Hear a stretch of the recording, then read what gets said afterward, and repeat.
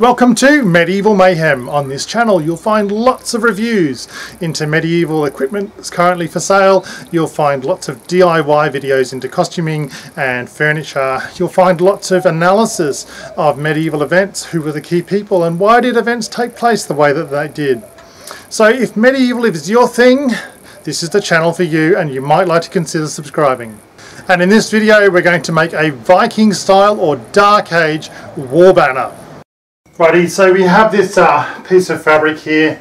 I've had it lying around for a few weeks and I thought let's get some use out of it. So I'm going to make a semicircular Dark Ages type Viking style war banner. I say Viking style, of course this kind of thing was not limited to the Vikings. In fact there's one in the Bayeux Tapestry if we look closely enough.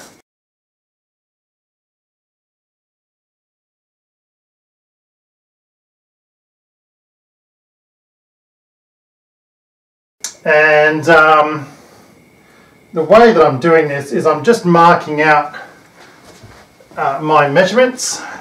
In my case I'm going to use 90 centimeters as the diameter, and then what I'm doing is just drawing in my semicircle.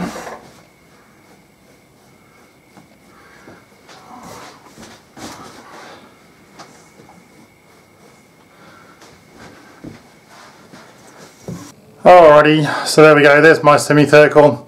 Let's get some cutting going on.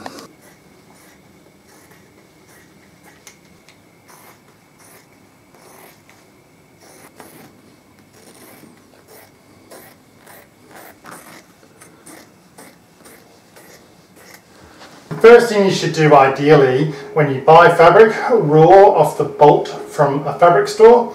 In Australia we tend to use Lincraft or Spotlight. And what we should do really is wash the fabric and allow it to dry on the washing line, or to air dry.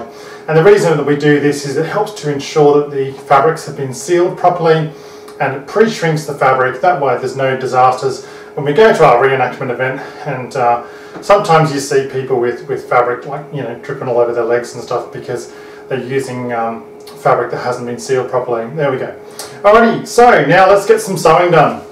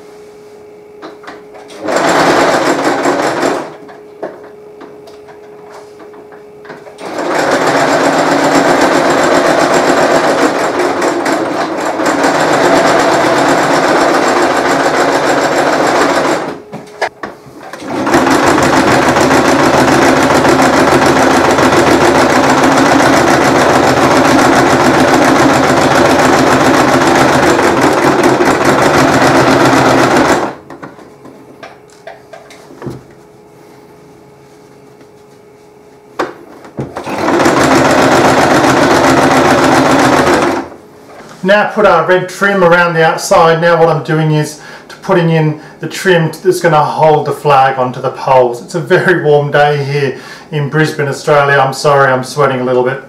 There we go. Unfortunately can't help that. Even though I'm only using a coarse linen as my fabric, I'm still finding it's actually incredibly thick in parts where I'm doing this because of the layers of the flag and also the red trim. And now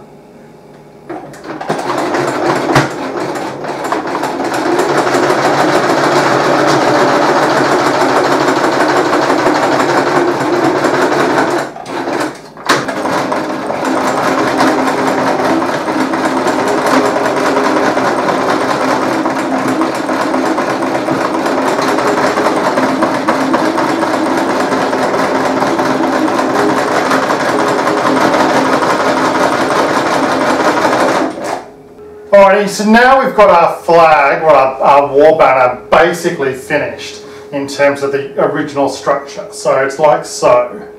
Now what I'm going to do is put some detail onto it.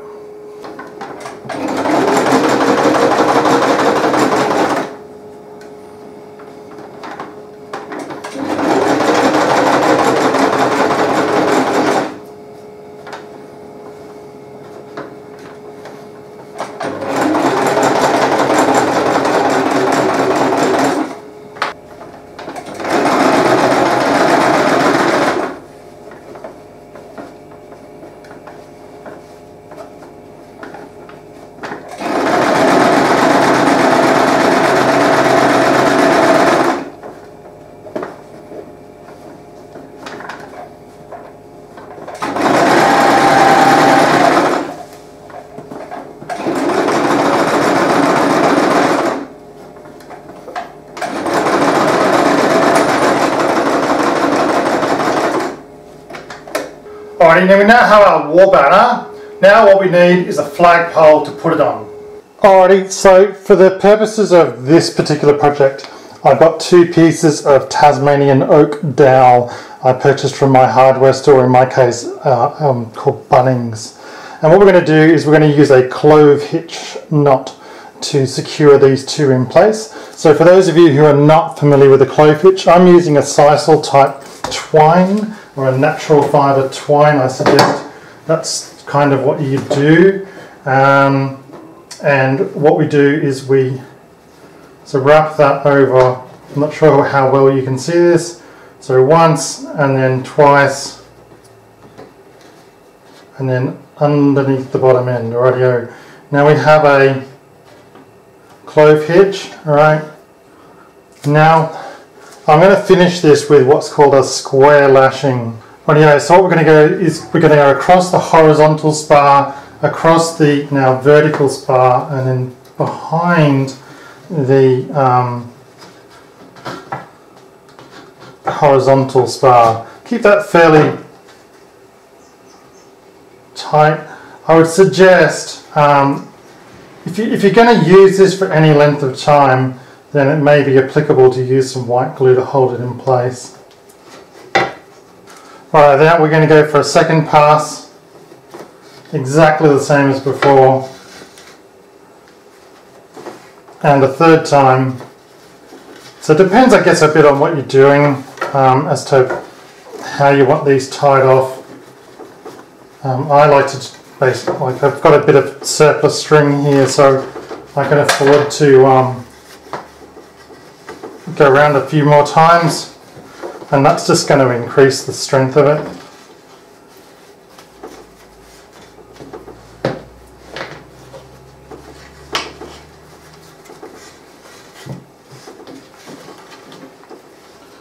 Righto, now what I'm just going to do is tie off. Alrighty guys, there we go, all finished, all done. It's come out looking really good. I really like the contrast with the yellow and the red. That's going to stand out really well, probably a lot better than paint in my experience, and it's going to survive, I think, a lot of camping activities, although most of the time this is simply going to be used in my studio, so you'll be seeing a lot more of it. Alrighty guys, I really hope you enjoyed today's video. Please don't forget this week's competition. All you need to be is a Facebook follower and subscriber on YouTube to Medieval Mayhem, and leave a photo in the appropriate thread below. So I'm really looking forward to seeing lots and lots of people's armour and that kind of stuff. It's going to be really cool. I'm really looking forward to seeing how the community responds. And there we go. So really hope you enjoyed today's video. Please like, subscribe and share. I'll catch you in my next video.